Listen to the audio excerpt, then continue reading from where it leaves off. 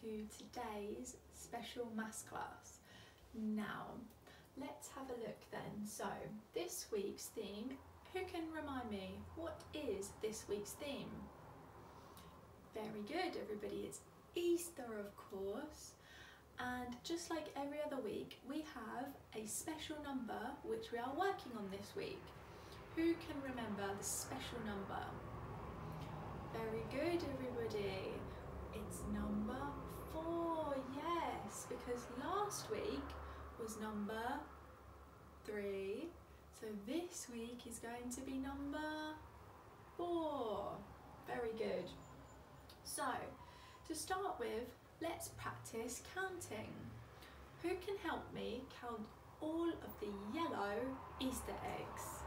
Let's have a look. 1, 2, 3, 4. There are 4 yellow Easter eggs. 1, 2, 3, 4. Very good.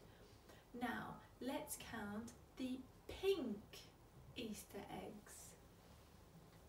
Count with me.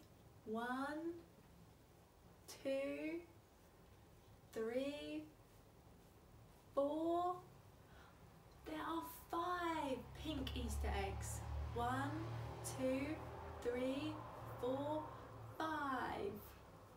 Now, lastly, let's count the blue Easter eggs. Count with me. 1, 2, 3, and 4. So that's 1, 2, 3, 4.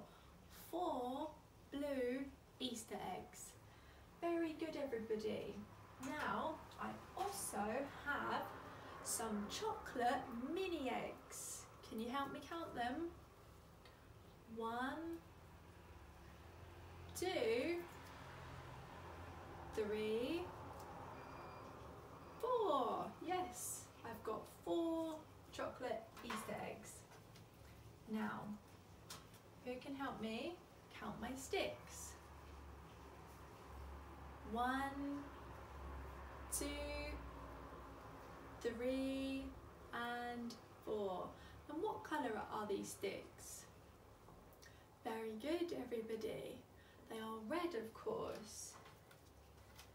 And we also have 1, 2, 3, 4. What colour are these? Very good. Purple and yellow. Yes, 4 purple and yellow as well. Now let's practice writing the number 4. Now go and get a pencil and a piece of paper so you can practice with me. So here's an example of what the 4 should look like. So it's a straight line, and then it goes across to the right, and then it goes straight down in the middle, doesn't it? This first part is like an L, yes. Now let's practice writing it together. So we go straight down, across, and then we leave the page, and then go straight down the middle. So straight down, across, leave the page, and go down the middle. Very good, I'm sure you're doing a great job. Let's do 2 more.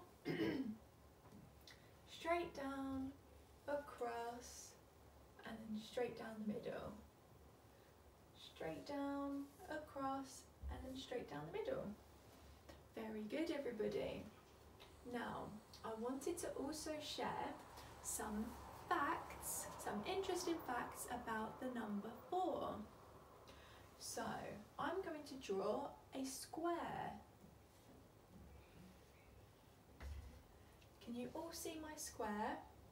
A square has equal sides. Let's count how many sides the square has. 1, 2, 3, 4. Very good, everybody. A square has 4 sides. What about a rectangle?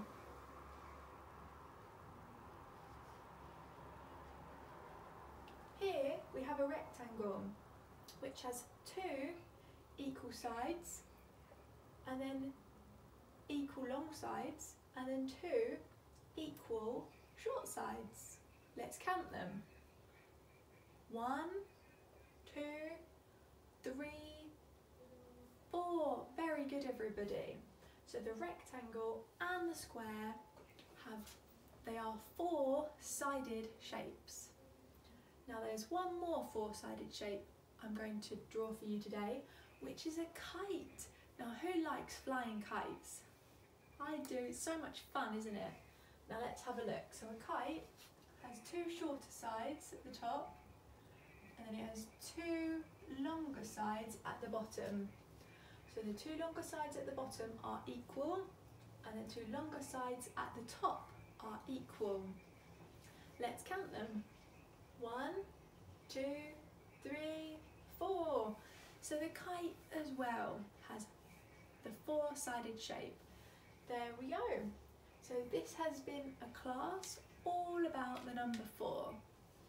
How interesting was that? I hope you all enjoyed it. Thank you for watching. Bye!